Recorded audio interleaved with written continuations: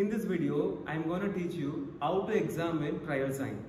For the trial sign, we want to tell the subject to tilt the head upward. Place the tip of the index finger and ring finger of the right hand on the sternoclavicular joint on either side and place the middle finger on the suprasternal notch. Then gently push the middle finger forward to feel the tracheal rings. The position of the trachea is determined by observing the space between the fingertips. Place the index finger firmly into the suprasternal notch and locate the tracheal ring in the relation to the sternum. Find the space between the anterior border of the sternomastoid muscle and the trachea. If the trachea has deviated to one side, the space becomes narrow on that side.